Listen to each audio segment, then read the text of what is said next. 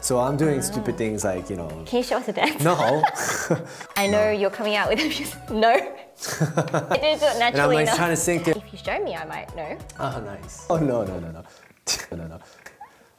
Okay, so this is why I didn't want to do it. Kaleidoscope. So if you think about it, ballad is not really, it's a hard genre to kind of understand from the Western point of view. I think why it's gotten more exposure is because definitely K-dramas, right? And I think that's the actually what the catching point or the selling point of ballads are, is that it's a story. You know, it's a storytelling. Of course, every other song may have that, but it's driven by lyrics, it's driven by melody, it's driven, and the music supports that. Ballad song is more driven from the heart or the message of it, of saying, okay, like love, and it fits with Korean 정서, they call it, right? The Korean heart, or that the spirit that Koreans carry, the story that we have. Yeah, I think there's a lot of mixed into it, you know? The story that Korea has and the history that we have. Yeah. And if you see these dramas, it's very driven into like, you know, a lot of tragedy and like those types, or misunderstood, or you know, where that... It's really deep, like the level of emotion. Right, exactly. I don't know why, but I do think it is to do with our history. Oh, for sure. It hasn't been long since we came out of war. Yeah. And it's only been 20 years or so since it's been super developed, and everyone's living like fast-paced first world lives. Yeah. People have gone through a lot, and I think a lot of those kind of emotions seem to stem from that. Yeah, definitely. It's like, I think there's like, you know, that heart of being misunderstood too, and that carries its weight. I think a lot of the weight of it is carried in ballad songs, you know? It carries in songs like Kim Kwang-seok 선배님, or who's such a legend. They have these like such deep lyrics in this type of tone guitar, like guitar, acoustic guitar driven songs. I love that. It's awesome, right? But that's the beauty of ballads, so I want to dive deep into it. Because this whole thing is to try and show that there's more to Korea than just... I mean, I love K-pop, but it's not just K-pop. There's lots of genres, and it's really deep. It's a variety of emotions. Right. Yeah, so like, as going off of that, it's like the difficulty for me was, this expectation of people wanting Tim's 사랑합니다 too. That would have been big. Yeah, everyone wants to hear that, you know? And of course, it would have been a burden for you, in a way. Yeah, definitely. And you know, I don't, there's that thing on my shoulder of saying, oh, is he a one-hit wonder, or is he gonna be this or that? And for me, of course, though my second album did well, it was still this big mountain that I couldn't get over. And this ties into just a lot of the other stuff that I'll probably talk on my own channel, but I mean, if you will grace me with a little bit of time, like, it's just a matter of just trying to figure out who I was. And my identity was confused. I was confused as a singer, as an artist, as a person, and so I was looking in different areas of music. And then last year I did this show, and then it was crazy. 16 years later, after all that stuff, I do this show, and for other people it might be kind of just shocking, or just, why were you even thinking that? But I stood on that stage and I sang this song, 사랑합니다. I'm like, oh my gosh, this song is my song. This is me. Yeah, and it's okay. My soul, like. Yeah, and before then I was like, oh no, like I want to be this. I want to be like, more like, in Korean they say 남자다워, right? Because they know me for being this like 뭐라고 해야 돼? Like, of course, like, I'm a man, but being like more manly, like, whatever that means, you know? It just kind of stuck with me, and so I would like take pictures like kind of scrambling, or what do you call it? Scowling? Oh, yeah. Can you give us one of those? Yeah, my Zoolander, my Magnum. It was weird. I had my weird... Why do you pop? Yeah, you ever watch Zoolander? Yeah. It's like one of my favorite movies. It's like his Magnum. You know? What? That's your favorite movie? Yeah, it was one of my favorite movies. It's the best. Okay. So yeah, I mean, I had my moments, and then last year it just became, you know what? That's who I am, and let's accept it and embrace it, and I'm so thankful for it, and so yeah, now it's at a point where I'm like totally embracing it, and yeah, I'm gonna continue with ballads, and I would love to be one of the other ambassadors. There's so many people, great people who are doing ballads anyways right now, and, you know, taking that torch and just really showing people what ballads really are, and I really do feel like it carries so much truth to Korea, like, and the spirit that it carries. And a lot of people can connect to it, so. I think maybe ballads back then, it spoke of the people's like emotions at the time. Yeah. Maybe as Korea, this is just my hypothesis, that maybe as Korea started to become very well known and 잘 나가, there was a lot of hype going on. So it became about exciting EDM or whatever, of course K-pop. Yeah. But now lately, like all over the world, like it's going back to sort of vintage, new vintage, right? Yeah, they call it like not retro, but like neutral. Like as the This world is the becomes word. more and more like artificial around Yeah. us, I feel like we're, as humans, we're like trying to reach back to the organic things. Yeah. Music is not for just for me, but it's for the audience, you Yeah. know? And I really hope that the song in any way like would just be an encouragement, you know? There's a lot of people that don't understand the lyrics whatsoever, but then when they hear it, they feel like, oh wow, like I just feel like it just at peace or like something, you know? And if that happens, I would be so honored and blessed. We'll What's see. your favorite part of the song? And I know you're coming out with a music. No. I He know what doesn't you're want me trying to to say. ask. You're trying to ask me to sing it again. I did it naturally And I'm like enough. trying to sing there. I'm like, nah. I mean, yeah. you don't have to. There's a couple parts to this song that I really appreciate. And then there's this one line that says 사랑이란 말이 너무 흔해 보이면 둘이서 오래 걸어가보자라는 얘기가 있어요. And it speaks so much to me too because it's like if the words love or I love you is so used often, if that's too taboo for you maybe, even if that's the right word or so commonly used, I just want to say, hey, let's just walk together. Let's 오랫동안, like for a long time, forever, let's just walk together. It's talking about how love is not just this feeling or this idea, but love is a commitment to serve and to be together, right? And to be together as I'm sure you know yourself, you know, and I'm sure everyone has experienced this. It's easier said than done, you know? Like to have a friendship, like it takes effort, and the best friendships are the ones that get through difficulty together, you know? And I, for one, have experienced that myself. So, and so that's why it also connects me because I was like the ambassador of I love you with my song, like 사랑합니다, 사랑합니다, 사랑합니다. So this Like lyric a is redefining of. right, exactly. So now I'm not saying 사랑합니다 in that way. I'm saying 사랑이라는 말이 너무 흔해 보이며 둘이서 오래 걸어가자, like 가보자. So that lyric to me it stands out. And don't ask me to sing it. So, Tim, as an artist and as a singer, how do you want to influence the world through your work?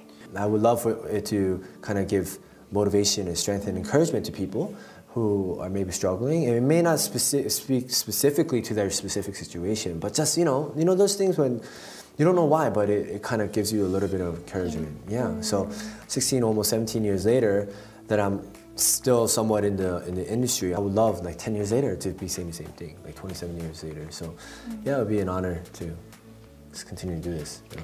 I didn't prepare this question, but I felt like asking you about it. So with you sharing about your goals and how you want to affect the world through your work, would you say that what you're doing is sort of grounded in your faith and your beliefs? Oh yeah, for sure. I mean, especially these days, it's really hard to talk about faith because I think there's a lot of stigma kind of latched onto those words. But to me, I think of it very simply. It's like, it's just who I am. Like, it's like eating anything that you really, really enjoy. Like, I eat Korean barbecue, and anybody comes to Korea, I'm like, you gotta try Korean barbecue. It's the best, right? Like, just like that. It's like, I've experienced something in my life that's given me hope and strength when I've gone through a lot of hard and difficult times. And because it was so good and encouraging, I just want to share that with people to say, hey, like, life, it does suck. Life, there are difficult times and there are good times, but there's a constant that will give you the hope and the strength to live for something more. That was, I guess, that revelation for me, and that experience to me is what drives me and my music and who I am and why I'm still doing what I'm doing. If it wasn't for that, honestly, you know, and to be, like, I've shared this maybe a couple times on different platforms, but yeah, it's like the idea of suicide, the idea of killing myself was very real. But if it wasn't for my faith and that experience, I would not be here. I wouldn't be here to be able to share these things. And so, yeah, I mean, to be cautious and very, what's the word, respectful in how I share my faith, but at the same time as genuine as it can be, is that it's everything that I am, and I'm fighting to continue to be like more genuine and authentic in that, yeah, with that. Your life story.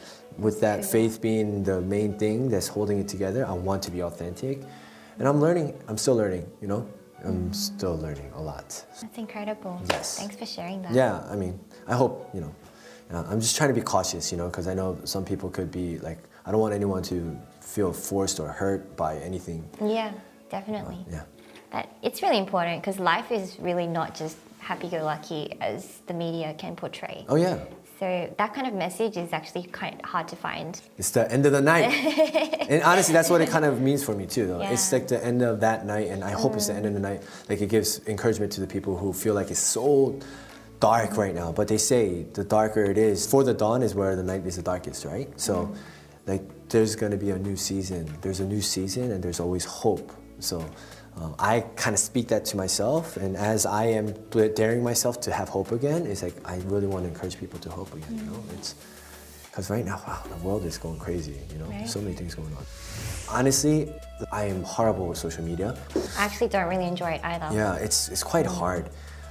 But because of this communication with my fans, I really wanted to try. And it's taken a long time, but now I'm like, all right, I'm gonna do this, all right? So, okay, so that's they can find you on Instagram. Right, so Instagram or Facebook, Twitter, I'm gonna start, like, I've been starting, and YouTube, of course, will be the main platforms for me to more connect with. And so, yeah, it's a new journey. So go check out his channel, guys. I will link it for you guys down in the description bar below. I'm like doing this because I've seen a lot of people do that on YouTube. There is one thing I'm curious about, because for someone who's performed so much, I'm always curious, is there like one special moment that really stands out from your entire career? Maybe a special concert, like a happening. There was this one time I had like this sogeting. What do you call that in English? Like a blind date? Yep. Yeah, right? And this is before I came out, right? I just met her, and then we were just talking. She knows that I was trying to come out. I was preparing to come out and stuff. So she takes me to Nocheonggukjeong, which is like the outside stadium in Yeonse. She's like, oh, check out this place. It's an awesome place to perform, right? And it's big. It seats like thousands of people, and we go there and stand on the stage. And she was like, oh, imagine, like, and I'm like, oh, that's kind of cool. And so when I did that MTV Tim's World shoot, I came back to that place talking about this story, and then on Tim's World I was like, yeah. And then the producer was like, hey, what would you do if you were on stage? Like when you come out as a singer, like, oh, you know, I don't know. I'll probably say, I love you, I love you, I love you, I love you. Like, and I was just kind of saying these things, right? Fast forward about 2 years later, I did this concert, and it just so happens I ended up doing it at the Yeonse Nocheonggukjeong, right? So it was, you know, kind of dream coming to life kind of thing in front of thousands of people. And like, you know, coming up the lift, and then all of a sudden the concert starts. And then, mind you, I forgot about all this, okay? I forgot about this whole interview that I did with MTV. And so I'm doing this song, and this one song that I covered, which is Deuce's 여름 안에서, okay? Do you know that song? 하늘에 우릴 향해 열려 있어. You don't know that? Wow, you're young. What's that? It's a really famous summer song in Korea, okay? It's really famous, okay? For those Korean people, they know it, okay? But, so I covered that song, so I did the dance and all that stuff, whatever, right? There. But there's this song called, at one point there's this vamp, and it goes, 난 너를 사랑해, 난 너를 사랑해, right? So literally that day, I wasn't playing, it wasn't practice, but I was like, oh yeah, 난 너를 사랑해, 난 너를 사랑해. I'm like, and I started vamping it and started repeating it and singing to everyone in every corner. Didn't think about it. That's crazy. The concert was done. One of my fans found the clip from MTV Tim's World and showed that clip, and then was talking about how I ended up doing that. I had no idea. Like, I totally forgot about that interview. But I was literally, I really believe by God's grace, like He kind of let it come to fruition, where something that I wanted deep in my heart, whether I was worthy or not, like all of a sudden, like I didn't even remember it, and I did it, and my dream literally came to life. What would you do? I'll say, I love you, I love you, I love you. And I ended up doing it. Like, it was amazing. So like it was like goosebumps, and even I get goosebumps now thinking about it. So that time was really amazing. It says that God gives you the desires of your heart. It's crazy, it's crazy. And I don't like... strong believer of that. I don't want to talk about faith as much, but it's hard not to talk about faith when I talk about my life. But yeah, when it comes to a very inspirational or like really meaningful time would be that. One funny time would be when I'm like at a concert and I'm like dancing, and like I don't usually dance. I only dance for the concert so that I've never really seen you dancing. Yeah, so that my fans will enjoy it. So I'm doing stupid things like, you know... Can you show us a dance? No. I mean, that's why people were like, I don't know if you know, that's why I kind of got more popular, was I did a variety show at that time called 천생연분, okay? There's a dance time. Oh yeah, we danced all the time. So like, and I can see you doing like old school dancing, like yeah, like I just do like Kimbap makchum as they call it, like okay. just like this kind of random dancing. Cause you know I'm not a dancer. Like you have Seven doing his like all this stuff and his Seven like Nike like b-boy thing and P's like doing his like pop lock. I'm sitting there like what am I gonna do? You know? So all I could do is like oh you know what I'm just gonna do the one dance that I know, or it was really popular in the States. And do you know the Carlton dance? If you show me, I might know. Oh, nice. Nice try. Okay, well, it's kind of like this. Well, I don't really do it that well, but... Oh my god! Do you know this dance? Do you know this dance? Okay, so on Fresh Prince I only know it from memes, though. What? Okay. Do you not know in West Philadelphia? I was expecting some motion. No. Okay, see, this is why I didn't want to do it. You know Fresh Prince of Bel-Air? Oh, yeah. Okay, so Will Smith, that's where he got really popular. Okay, of course, he was a singer before that, but... I've seen it from his memes. Yes, Philadelphia, born and raised, that's where I'm from. So Philadelphia has this thing, I have that pride for Philadelphia. That was the dance I thought of. So I'm like, okay, I gotta do that. So I did that, and that's kind of what... One hit wonder? It came out, and it kind of did really well. And that time went viral. And that kind of took me to that next realm. And so that's why when I do these concerts, I do these dances, like do this weird dancing, I did like the lawnmower dance, sprinkler dance, like these weird dances and stuff like that. So this one time I was doing this dance and, for some reason, like I'm doing this kind of stuff, like this, like kind of movement. And then my fans were like looking at me like, oh, Oppa, Oppa. I mean, oh, they love me, they love it, all right. I'm gonna keep doing it, right? And they're like, Oppa, your 자크 열어 있어, 자크. Which means like, your zipper's open. And I'm spreading my legs, mind you, like this. And I'm like, oh my gosh. That's what they were saying, Oppa. Yeah, they weren't like, I thought they were saying it. So good thing it wasn't the time when everyone had their phones. Yes, because it would live forever. Yes, you gotta be careful, So yeah, that would be another time where I kind of had a memorable time, but kind of embarrassing. Thanks for sharing your embarrassing moments. Yes. Your deep moments. Yes. Your meaningful moments with us. Yes. So yeah, as you can see, there's a lot of different aspects to who you are. What can people expect to see on your channel? Yeah, I'm kind of figuring it out as I go. At this point, because it's the platform where I can really be more intimate with my fans. That's kind of what I want to show. Definitely the music side of things, like with singing and what have you. But then, just talking. And one thing that you shared earlier is I do like to talk, I guess, or to share life. And so I'm probably going to do some videos, just kind of sharing my thoughts and stuff like that. Yeah. And you have some secret hobbies too, don't you? Oh yeah. Well, not secret. I love working out. I do some. I've been going to the gym for a while now, and it may not look like it now. I don't know. I haven't worked out in 4 days. I'm like really sad. But yeah, I work out a lot. Okay. So working out, I mean, who knows? I'll maybe share some workout at a gym that's like a lot of famous people go to. And so I'm sure you guys would all want to see it, but I don't know if I can show it. But like people like Song Joong-ki or Kim Jong-kook or like B or EXO, Super Junior, 소녀시대, like all these people come to our gym and stuff. So it's like a private gym and stuff like that. Fitness tips?